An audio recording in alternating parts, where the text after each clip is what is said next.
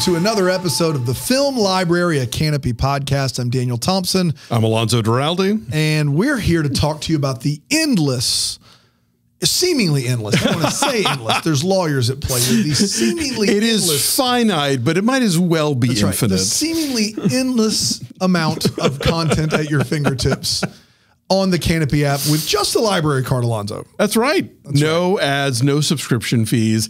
And today we're going to be focusing on what for me is one of the most exciting facets of Kanopy, and that is their vast library of documentary and nonfiction films.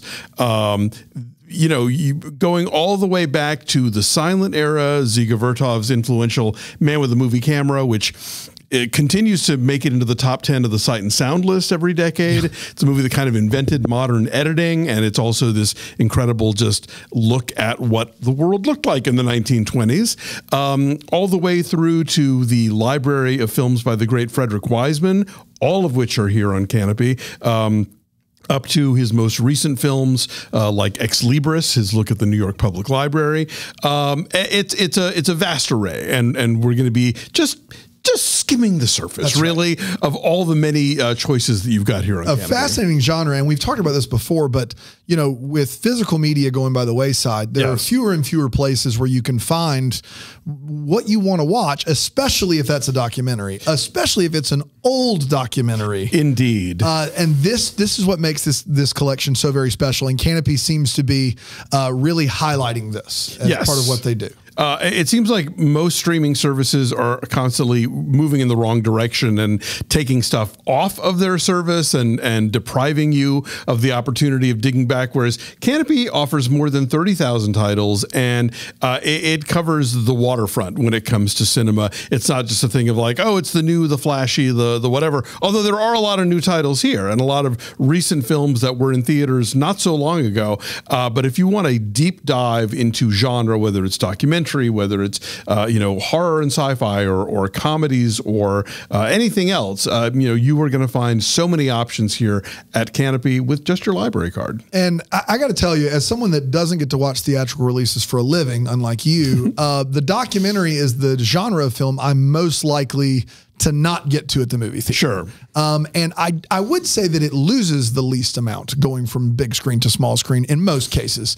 And so having the ability to catch up on the movies that I miss in the theater, forget watching, you know, a favorite that you've watched a dozen times.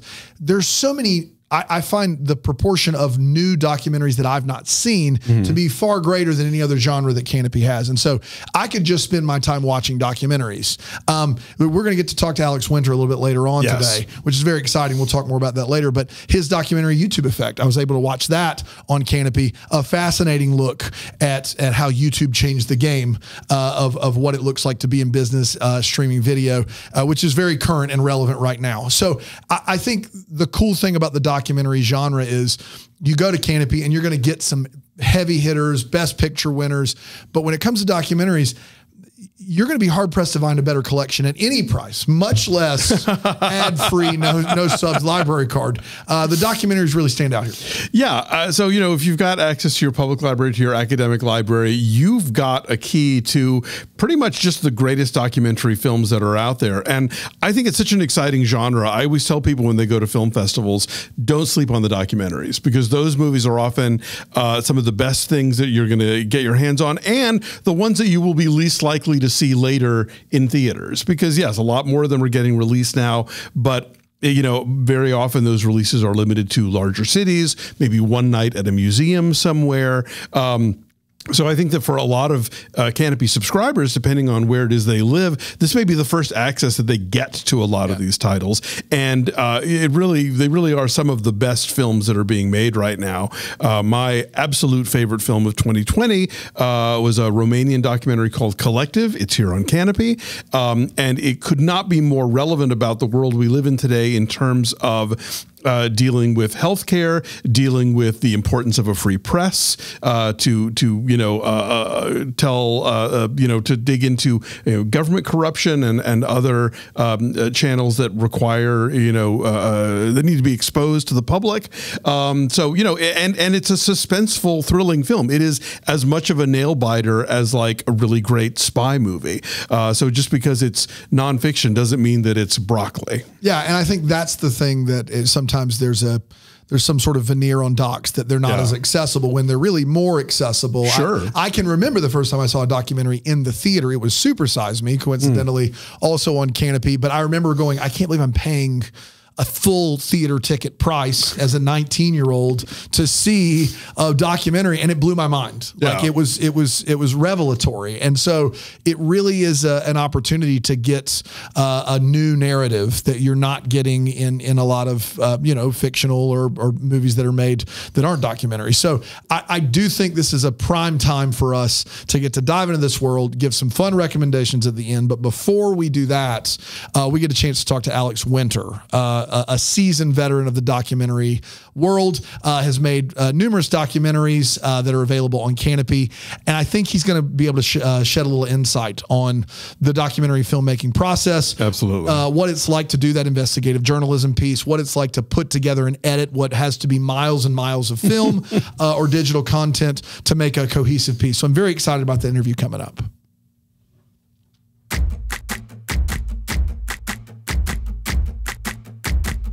Here's the Film Library trivia question for today. In May 2002, this film on gun violence became the first documentary to compete in the Cannes Film Festival's main competition in 46 years.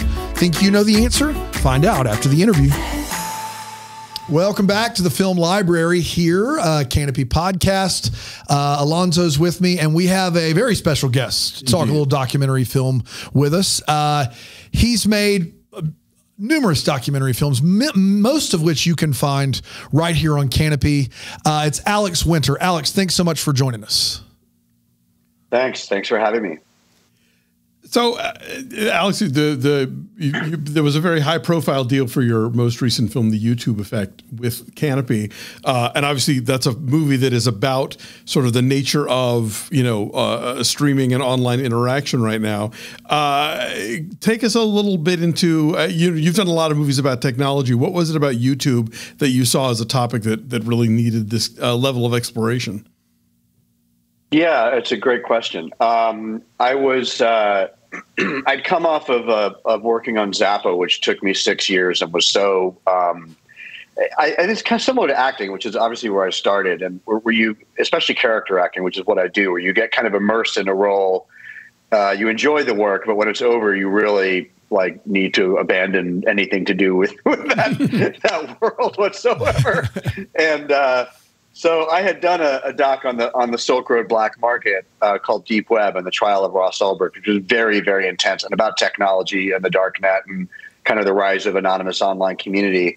And I needed a break from that, so I went to Zappa, which was 6-year palate cleanser. So I was kind of ready to come back and tackle where technology was 2018, 2019. A lot of huge changes that were impacting the world. Gail Ann Hurd, the producer, actually reached out to me. She had seen my other films and asked me if I was interested in pursuing something around YouTube with her. She had some connections there, and I told her that I also had a lot of connections there, and that I'd been thinking about doing something involving Google, which is, of course, the parent company that owns YouTube. So I think it was a good opportunity to jump in at that time. And I didn't realize what was about to happen to the world, because no one did, in terms of COVID and the insanity of the 2020 election that sort of culminated with the J6 insurrection, a lot of which was impacted directly by YouTube. So it ended up being fortuitous in that way, and it ended up guiding what the story was. Yeah, it's almost like you knew it. Like you watching that documentary and knowing it came out before then, is uncanny. I think the other thing about that documentary, and I would love for you to break down a little bit as someone who's not a documentarian, just how long something like this takes. You said a 6-year palate cleanser. That's a long palate cleanser. Like you start off this YouTube documentary and it seems very lighthearted, and then you flip it on the audience a bit, and it becomes very, very gripping. How long? I guess the process isn't in film because, you know, it's more digital, but, you know, how many hours of footage do we have? And then how long does it take you to decide on that final cut? There's a couple of questions in there. So the first one is, I mean, our films can take anywhere from, I have a production company set up for making my docs, and we usually take anywhere from a year and a half minimum to in Zappa's case, because of the archival needs, 6 years. And we were doing other things during that time. I actually made my HBO doc Showbiz Kids in that window as well. But we, you know, what we do is the way I work is I'm running editorial while I'm running production, while I'm running research. So we kind of are running on 3 tracks at once. And because that's kind of how the docs are sort of an odd hybrid of narrative and nonfiction and journalism. We don't really follow the rules of journalism intentionally, I would argue.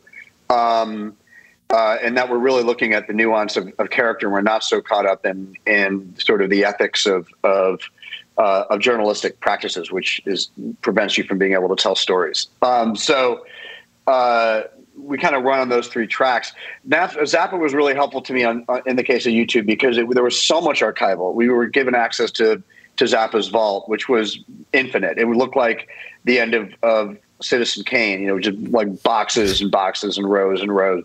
And my tiny little pokey team and I spent 2 years just preserving the vault material and going through all that material. And there was 1,000 hours of unseen material, which we really had to look at because there was going to be gold in there and we didn't want to miss it. So the process of doing that, which I'd never done before in quite that way, prepared us for YouTube, because on day one of production, my editor, Wes, and I've worked with him on 3 other films, we looked at each other and we thought, well, our research material on YouTube is basically all of humanity's recorded history, right? because that's what's on YouTube. You refer to the Zappa thing as infinite. That's actually finite by comparison. Yeah. Yeah, exactly. That is quaint, actually, by comparison. So we were like, oh my God. So what do we do? So we essentially took everyone. We just said, start filling drives with material. And because I had a kind of a narrative idea of the story I wanted to tell, and this was the case on Zappa as well, it was very helpful for us, because I could put up guardrails and say, I don't need anything like this or this or this. Focus on these specific themes.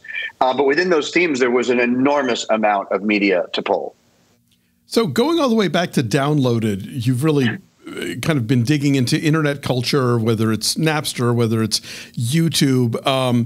You know, obviously the internet is sort of the overwhelming force of our lifetimes. And you and I are both old enough to remember a time before all of that. And I'm wondering if we're putting this together as your body of work, like, is there a take you have on this? Is there a perspective that you've gathered, or is it just you're just trying to keep up with this behemoth that has taken over our lives? Yeah, I mean, not the latter really at all. I think it's really the former. I think that, you know, it's true. We all grew up in a generation that was analog, and I was an adult in the analog generation. So it wasn't like I was just a kid at that time. I'm old and young enough to have begun working on like Microsoft Word right out of college and things like that. But there was no, I got interested in the internet pre-web in the mid to late 80s during the IRC kind of BBS Usenet era, where everything was text-based. And what drew me to the internet then is what has drawn me to telling these stories. And because every filmmaker tells the same story over and over again, no matter what they're doing. And whether I'm working in tech or not, I tend to be drawn towards, you know, societal impact of government and corporations and technologies. And in the case of the internet, these are corporate-based technologies. So the societal impact of that on various groups of people. And I tend to cast relatively small ensembles in my films because I'm interested in really being able to dissect individuals and what these things have done to them. In the case of Downloaded, I got very interested in Sean Fanning's story. He had come from this kind of dirt poor, almost Dickensian South Boston upbringing, and had gone on to create a world-changing technology and ended up on the cover of Time and vilified, and all while he was 18, 19 years old. And so I was very fascinated on the implications of that on him. And then on Ross Ulbricht, who created the Silk Road. So in the case of YouTube, I'm really interested in community. I'm interested in the fact that YouTube, what is the societal impact of the largest tech monopoly on the planet, which Google is by way of its interaction with users. Apple is bigger financially by a little bit, but Google has many more users engaging with it around the world than Apple does. So what is the societal impact of a company monopoly that big during this tech industrial revolution on the individual? I'm not really interested in the kind of, internet big, what is this is the story of our lifetime or whatever, so much as how is this changing and impacting the individual, and largely in kind of sociopolitical ways, largely in economic ways. Looking at countries or marginalized groups within our country, how is it shifting and impacting them, and how is it allowing power to influence or exploit those groups? So that's kind of been my interest going all the way back to the BBS era, when I got online and found these incredible subgroups in the Usenet era, and made a lot of friends and found a lot of, honestly, outreach, marginalized groups, philosophy, art, literature, cinema, very vibrant. And I think you still find that today. It's just much bigger, and it's kind of all of those groups are now under threat because of the political climate and because of what technology is doing to those groups. It's a long answer. No, I'm sorry, no. But I don't know how to answer that quickly. Fascinating. Yeah. And the origin of your interest there does lead me to a very basic question, but I don't know the answer. Your origin for wanting to become a documentary filmmaker, like at what point was it that you were like, this is something I think I can do, I'm prepared to do, that's very, very interesting, and I want to pursue it? Yeah. It's a great question. I think I've engaged, at least with Alonso offline or on social about this very question sometimes. But there is a whole kind of mythos of the auteur filmmaker, which I get. Like, yes, there's an authorial aspect to it, and I'm I love the whole sort of cinema studies examination of the auteur theory. But I was an NYU film student. I came out of NYU poor, like in the mid 80s, and since early 80s. And since then, I'm just hustling, right? that's what every filmmaker is doing. So I'd love to give you some very effete kind of explanation for why I ended up at Docs. But what simply happened was I met with the Napster guys as Napster was crashing. I was making narrative films. The kind of mid to low budget grown-up narrative film business was dying at that time. And it was the end of independent cinema. It was sort of late 90s, early 2000s. Streaming hadn't kicked off yet, so there was kind of a middle zone where there really wasn't anything going on for grown-ups. And that's what gave birth to eventually to the golden age of docs, because a lot of filmmakers were like, well, I want to tell stories for grown-ups. I don't want to make, superhero movies, or I don't want to not work. Or just go do episodic TV or whatever. So I was very intent on telling the Napster story, and I sold it as an independent feature that I was going to direct. Not independent, actually, a studio feature that I was going to direct at Paramount. And they hired me to write it, and then I was going to direct it. And I wrote the drafts, and I met everybody on the label side and everything. And then it went into turnaround because everyone at MTV Films was fired, and then they just closed the doors on MTV Films, and that was the end of MTV Films. So I spent 10 years trying to get the film made independently, couldn't. And eventually it dawned on me that it would probably be easier to sell as a doc. Docs were starting to rise. And so I sold it in a day after almost a dozen years of banging my head against a wall trying to get it made as an independent feature. And I found myself on shooting Sean Fanning and looking at him and sort of the pain and the complexity in his face and just thinking, this is so much better than my script. It's so much better than my narrative would have been. And so I just got bit by the bug. I don't just do docs. I do other forms of narrative, and I do direct episodic and things like that. But I do love the medium. I find that it's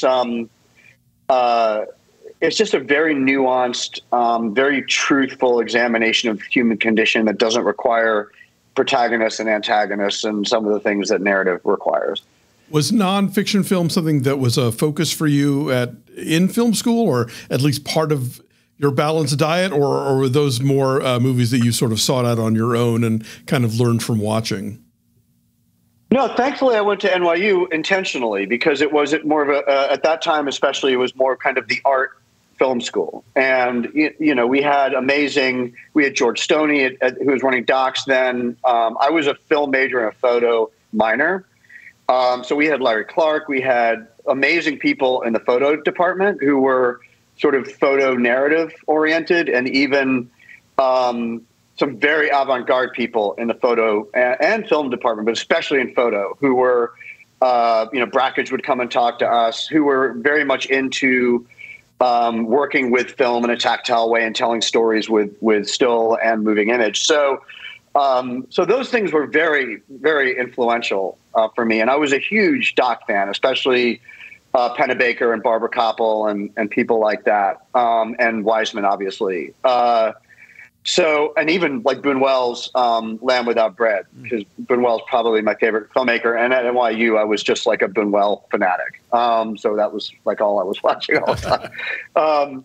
But I didn't have experience doing it. And I was wondering while I was working on Downloaded if I could.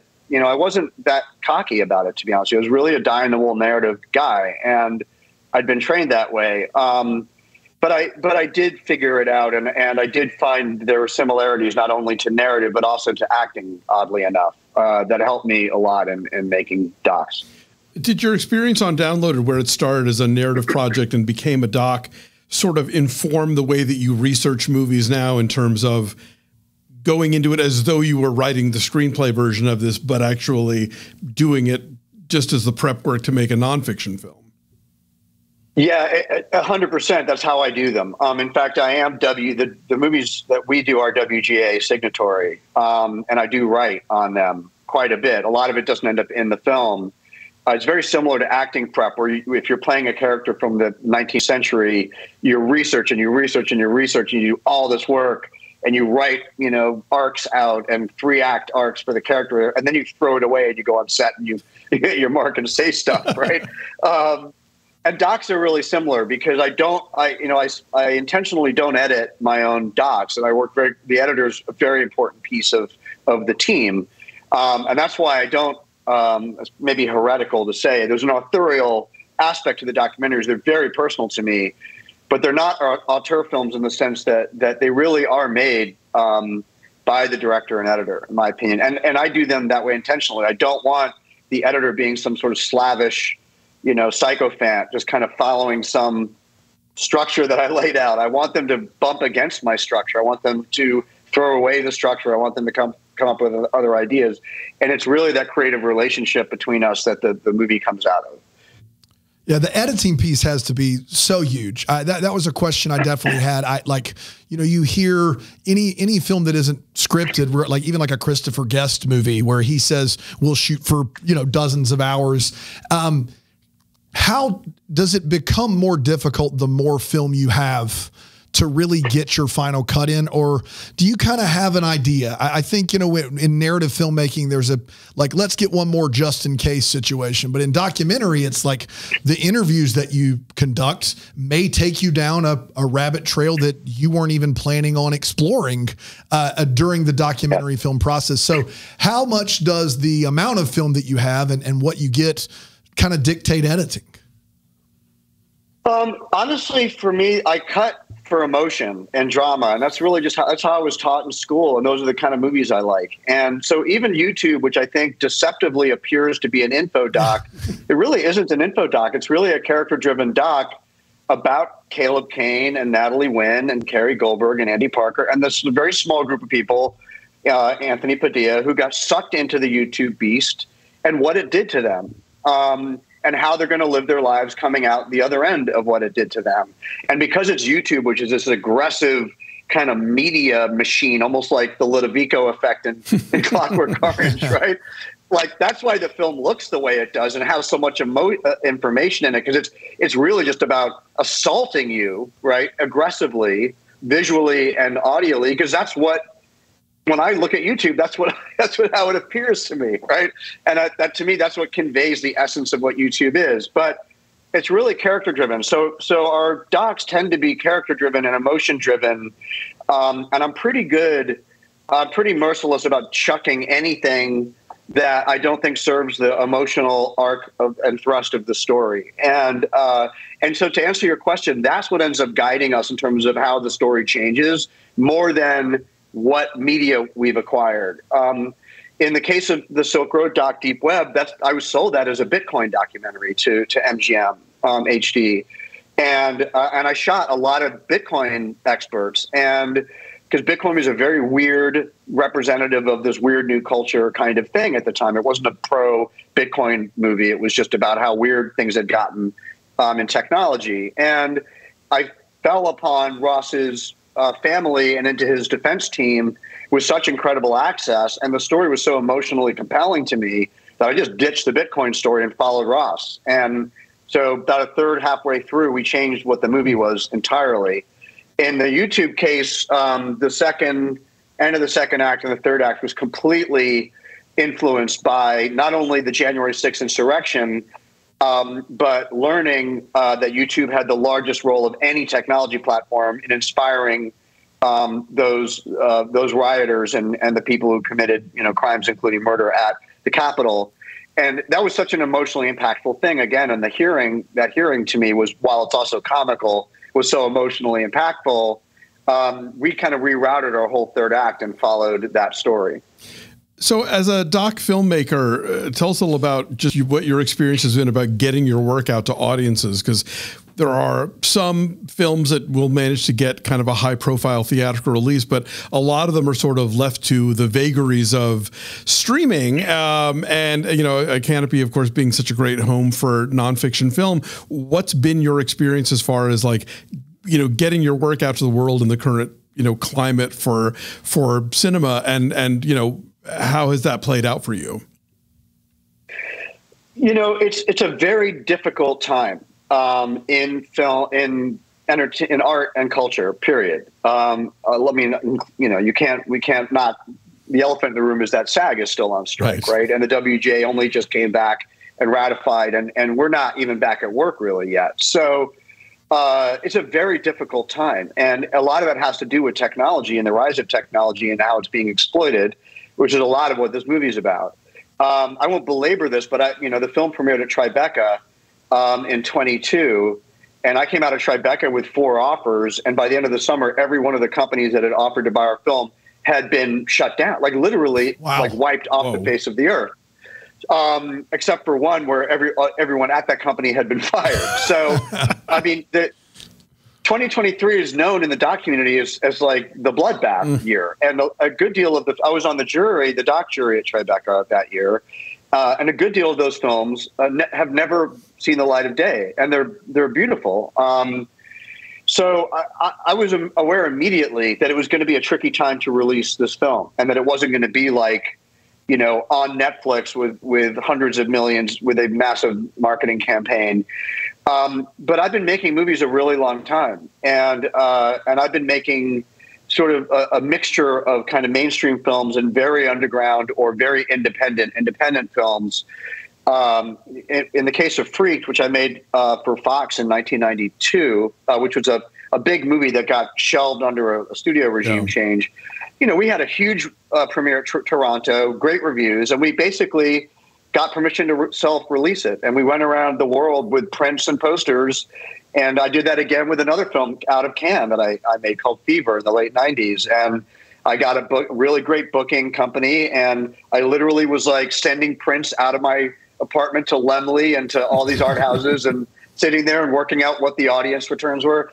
But I learned how to distribute films myself. So with YouTube, we partnered with Draft House and Alamo and with Kanopy. We started being sensible about it. Like, we know that people cared about the story. We knew that people liked the movie. We knew that audiences wanted to see it. So we basically built an infrastructure that would allow us to get it in front of people. That included Kanopy, thankfully. And so the film has had an extraordinarily broad release, but it's been very mom and pop. Yeah, and talk more about that Kanopy perspective, because, you know, this is a world where there's more to watch at our fingertips than ever before. Yet, if you think that everything is available, you would be sorely mistaken. There are so many titles, like famous titles, that if you look for in the streaming world and you don't own on physical media, you're going to be out of luck. And, you know, a lot of your documentaries are on Kanopy, and some of them, that's the only place that they're streaming. What's it like to be a filmmaker in the age of, I made this movie, but unless you have a disc, you actually can't find it anywhere? Yeah. Look, the downside of having made the Napster doc and spent so much time in documentaries is I felt like Chicken Little. It was really obvious what was going to happen. And it took 20 years, because here we are in 2023 and Napster went down in 2002.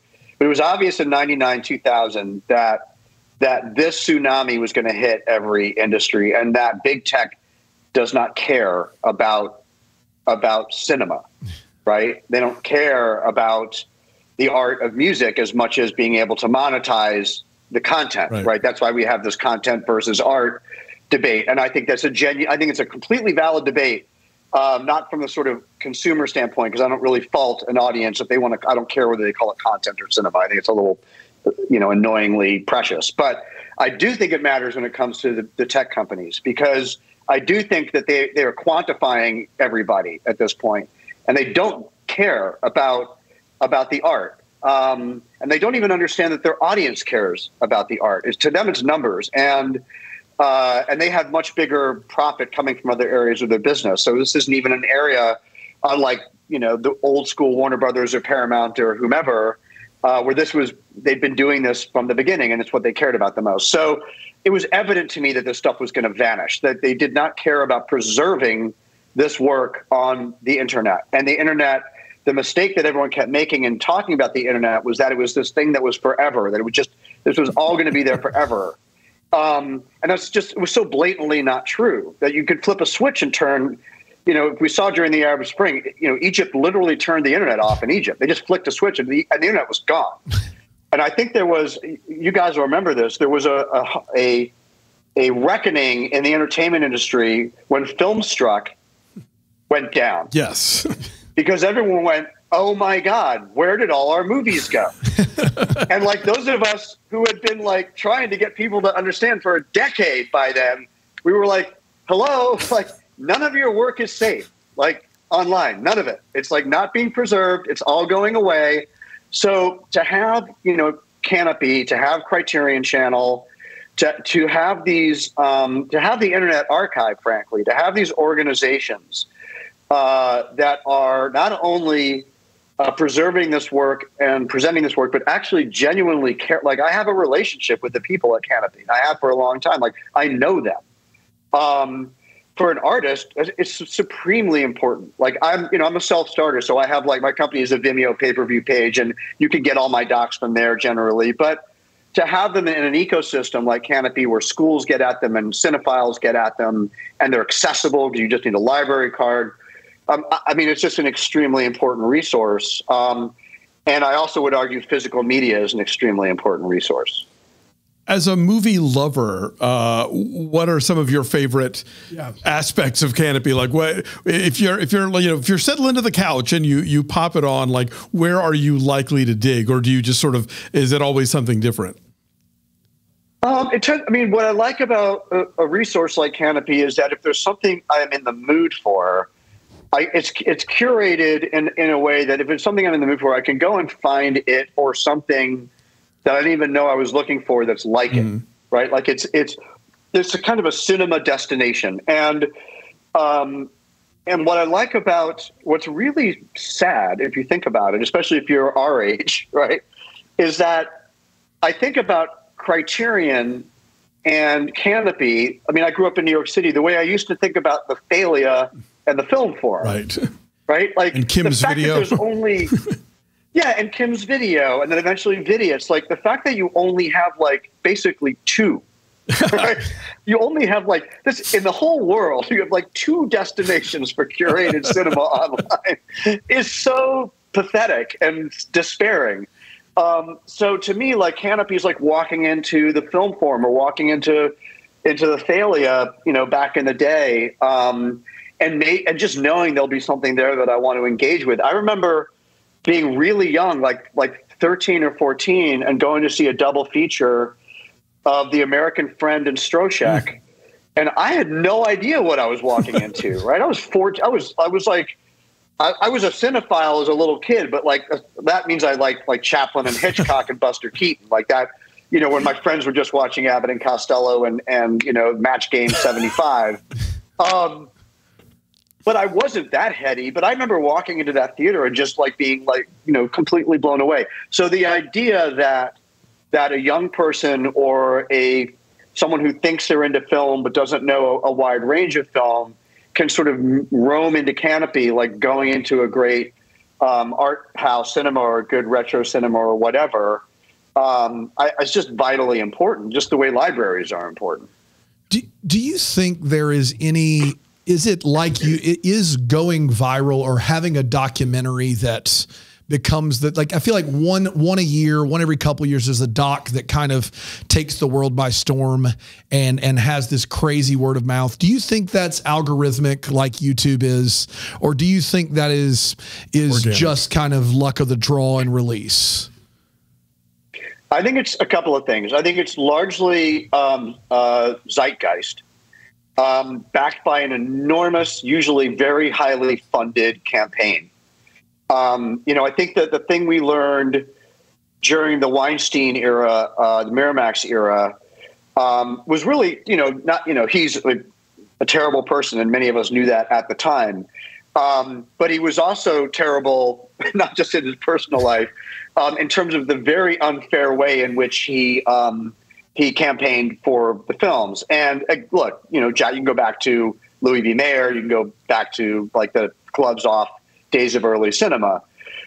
So I think that for most filmmakers, I've never really looked at that world as a meritocracy.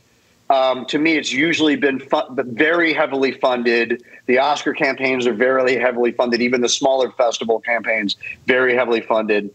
And then it's like a gloves off cage match to like try to get your film positioned as the it film.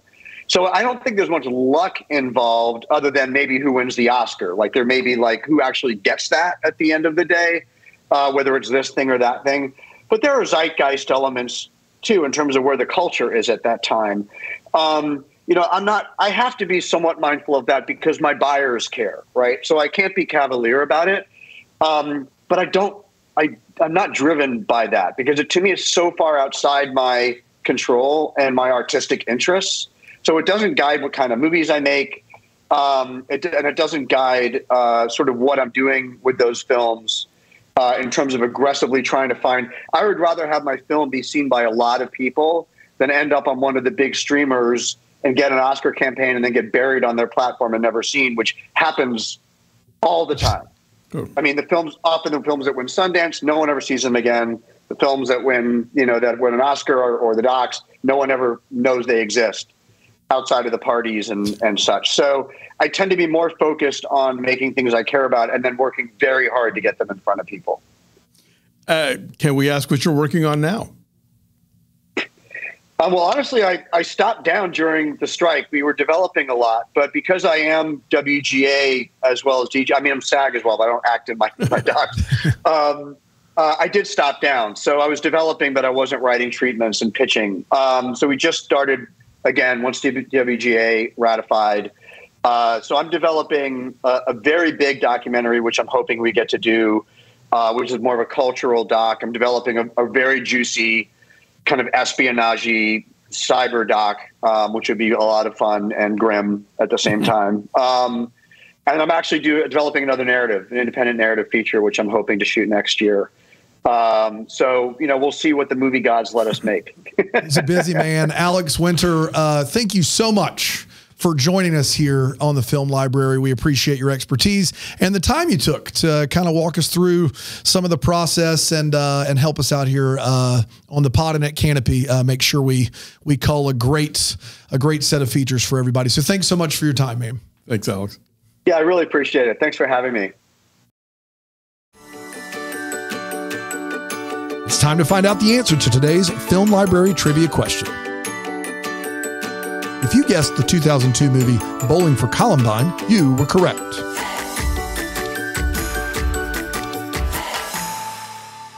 Oh, welcome back to the Film Library Kanopy podcast. That was a lot of fun, wasn't it, Alonso? Yeah, no, Alex Winter has seen it all. He's a showbiz lifer, actor, director, writer, documentary filmmaker, writer, all the things.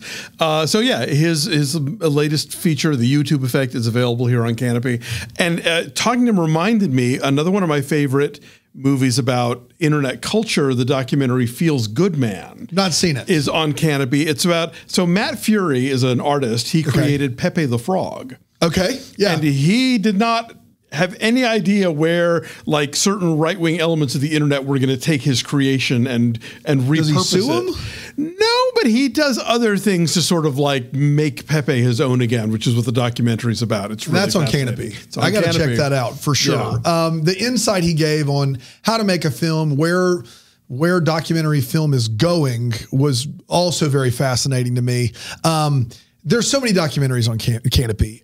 One of my favorite films of all time is Man on Wire. Oh yeah, which is a documentary about this guy who's going to be on a tightrope, and it's a fascinating documentary. I'm sure you've heard of it. It's wonderful though. I've never felt quite as tense watching a documentary as watching Man on Wire, and the video that they have there alone is worth the price of admission, which in this case is just a library card. There you go. Pretty easy to find. But you could tell, I think, that Alex was a lover of all of it. Like he's not just a documentary guy. I think he was talking documentaries because that's what this episode's about, but like, he was just down. He was down for Kanopy to tell him whatever you wanted to watch. Sure. Yeah. And I think what's also great is that you have sort of career documentarians, people like Frederick Wiseman, who I talked about earlier, who, you can see his entire filmography here. But then there are also filmmakers that just have included documentary as part of a wildly varied and eclectic career. The French New Wave filmmaker Agnès Varda, who is, a legend and obviously has a lot of great narrative films to her credit, but also turned out some really amazing documentaries, particularly later in life. And The Beaches of Agnès, which is her sort of kind of autobiographical film that she was making as she was about to turn 80, which to me is, I watched that movie and I thought, oh, I have a life coach now. I know what I want to age into. I know what I want to, be active and interested and doing all these things the way that Varda was doing throughout her 70s and into her 80s. Also her film Faces Places, which was nominated for an Oscar. It's her collaboration with the photographer JR, where they were doing these photo murals, like covering the entire sides of like factories and barns and train stations out in the French countryside. And she is so willing to interact with the communities where these murals are being done, and they're taking pictures of the people who live there, and her sort of one-on-one relation with those subjects is so fascinating to watch. And again, was just somebody who was always curious and always, wanting to like embrace new technology and embrace,